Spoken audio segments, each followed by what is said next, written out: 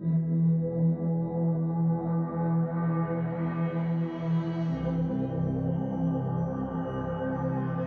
the year 2025, a higher education is the birthright of young adults nearly everywhere. Scholarship is dazzling, IT is ubiquitous. The dream of universal educational access is within reach. At the same time, the fate of many familiar colleges and universities has waned. Gigantic commercial educators span the globe, while freelance educators now package and deliver courses directly to students online, on campus, and in virtual worlds. The road to 2025 is a long one. In China, Confucius teaches his disciples veneration of one's parents, love of learning, and regard for those customs, rituals, and institutions that make for civility. In Hecademos, Plato's academics advocate a philosophy called skepticism. Learning is personal. The bond between teacher and learner is sacred. Kings and popes charter the first European universities at Bologna, Salamanca, Oxford, Paris, and elsewhere. The idea of university as a gated city is born. Now students are mobilized to come to the academics. Johannes Gutenberg combines movable type, oil-based inks, and a new printing press to foster the spread of literacy in Western Europe. In the 16th century, the Universidad de Santo Domingo and Peru's Universidad Nacional Mayor de San Marco bring higher education to the New World. Harvard College is established by vote of the Great and General Court of Massachusetts Bay Colony, only 16 years after the Pilgrims landed at Plymouth Rock. But women of the New World must wait 100 years before Oberlin College becomes the first institution to open higher education's gates to them on a regular basis. The University of Berlin organizes the world's first research university. By uniting teaching and research in the work of the individual scholar or scientist, the university becomes a model, a magnet for international talent, and a source of national pride. Abraham Lincoln signs the Morrill Act, making access to education in the practical arts of engineering, agriculture, and military science accessible to tens of thousands. The act fosters an industrial revolution and creates an educational system that will educate millions in the years to come. The first junior college is established at Joliet High School in Illinois. A distinctive feature of these institutions is their accessibility to women. The GI Bill of Rights brings war veterans to campus, while at the same time computing behemoths with names like Manchester's Baby, ENIAC, EDVAC, and Whirlwind are powered up at universities like Manchester, Penn, Harvard, MIT, and elsewhere. A new tool for higher learning is born. The U.S. Higher Education Act creates a national system for student financial aid, while a civil rights movement focuses new attention on the racial integration and diversification of American campuses. Worldwide, campus unrest spreads in protest to the war in Vietnam. Scientists at 4 U.S. universities power up the first nodes of the ARPANET. The Internet is born. The UK throws open the gates to 25,000 students by establishing the Open University. In 1976, the University of Phoenix opens higher learning's gates to the working adult on the premise that information-age workers would flock to an educational offering designed around their busy lives. At CERN, Tim Berners-Lee weaves together the thousands of interconnected threads of the Internet into the World Wide Web, while 2 Stanford University students work on a web search engine they call Google. The new century finds the University of Phoenix with the largest enrollment of any U.S. university.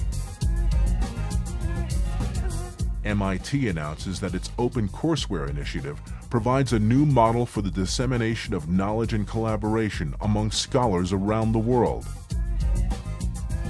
U.S. Republican leaders complain that colleges feel justified in routinely kicking middle America in the teeth. While higher education is central to China's roadmap to the future, and the European Union's Bologna Accord lowers the barriers to European higher education, many universities are struggling.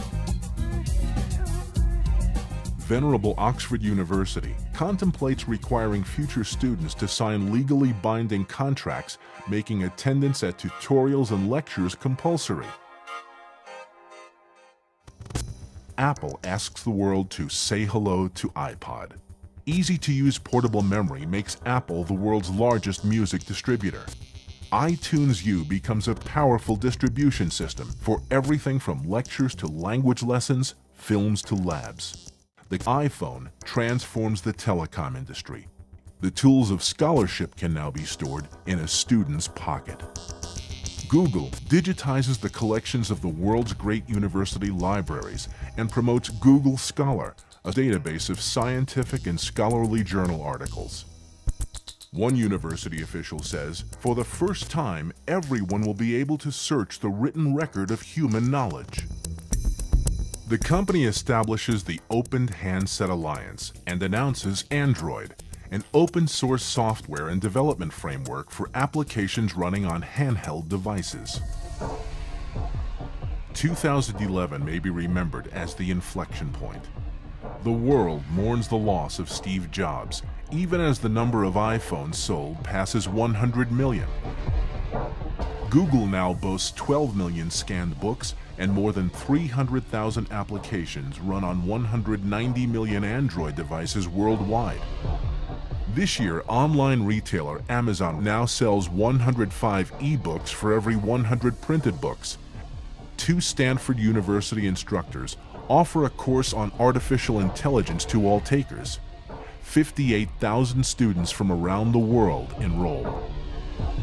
2011 is also the year that students in U.S. universities spend an average of 106 minutes per day on the Facebook social network.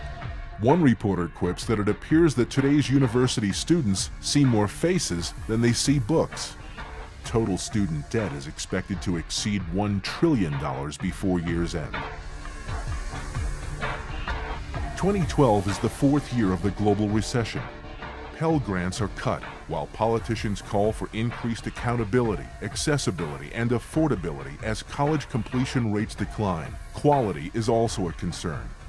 This is the year that China's research publication output exceeds that of the U.S. Led by MIT, the Open Learning Alliance is formed. Students taking courses on the Open Courseware catalog can now petition for degrees if they follow prescribed curricula, meet testing requirements, and pay tuition. The Apollo Group sells Phoenix Online to Google, creating Google Phoenix. The new division integrates Google Scholar, Google Apps for Education, the Phoenix Online Standard Curriculum, and a growing collection of digital learning objects, all shareable through the Google Plus Collaboration Network. Google Phoenix also creates a digital badging system, giving those who earn them the kind of credential that a college degree once conveyed, without having to go through the time and expense of earning one or more diplomas. Not to be outdone, Microsoft completes acquisition of publishing giant Cengage. The new Microsoft Education Division brings together Microsoft's new Microfolio, a secure cradle-to-grave personal information repository. And CEO Steve Ballmer announces that Xbox game designers will work with Cengage smart content developers to electrify the written word and turbocharge learning. Disney, Sony, and Apple Computer complete a merger. The new Disney Edutainment Division incorporates the iTunes Library, Pixar Studios, theme parks, the Sony Gaming Division, and the extensive Columbia Pictures Film Archive. The Disney Foundation begins to acquire a number of struggling campuses worldwide, promising to invigorate them with Disney magic and to develop a catalog of courses that will entertain while they educate.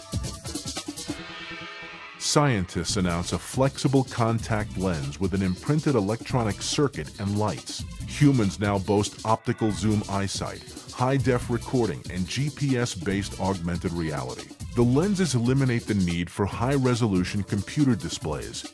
Mobility has taken the ultimate step. Hollywood talent impresario Michael Ovitz announces the formation of Faculty One, a talent agency for maximizing the free agent value of top instructors. Faculty One's proposition is simple. As the power of educational providers rises, great instructors need someone to look out for their interests. 13 Nobel laureates sign agency agreements. The venture fails dismally when course content producers discover that professional actors have far greater media credibility than actual scholars and scientists. The Screen Actors Guild establishes a thriving educational section. The Guild's first course catalog is released as Learning with the Stars. Disney Edutainment announces plans to enhance the production values of the Open University's courses through the Disney and Pixar studios. OU courses will now be delivered on the new PlayStation 6 gaming platform. In a stunning competitive response, Google introduces SynFact, a no-bot generator that creates artificial instructors based on profile data and course performance, achieving a psychologically convincing simulation of one-on-one instruction. Google quickly releases SynStu, a companion product that populates each student's class with artificial peers designed to elicit appropriate study behavior. Student chat sites and Facebooks now brim with speculations about which of their peers are humans and which are synthetics. Google Phoenix becomes the first faculty-free institution of higher learning. One Harvard psychologist argues, a post-social generation demands and deserves a de-peopled learning environment.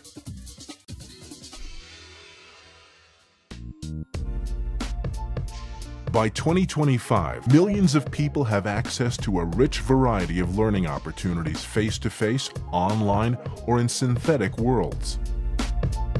Corporate educators like Disney, Google, and Microsoft compete for a worldwide market by creating dazzling courses crafted by renowned faculty, filmmakers, game designers, media specialists, and others.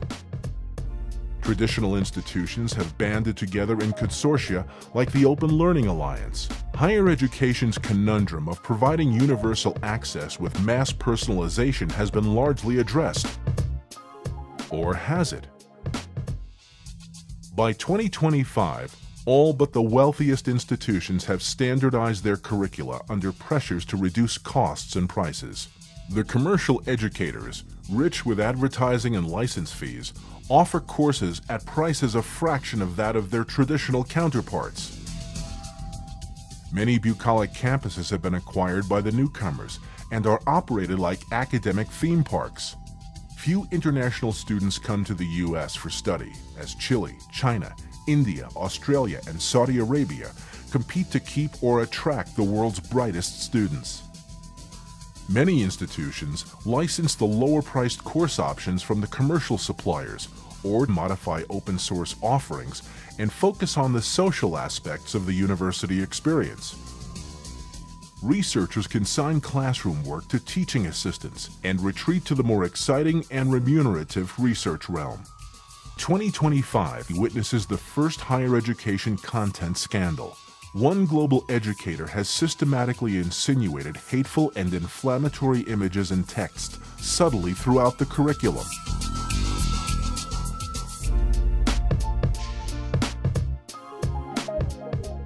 In 2025, access to higher education is nearly universal.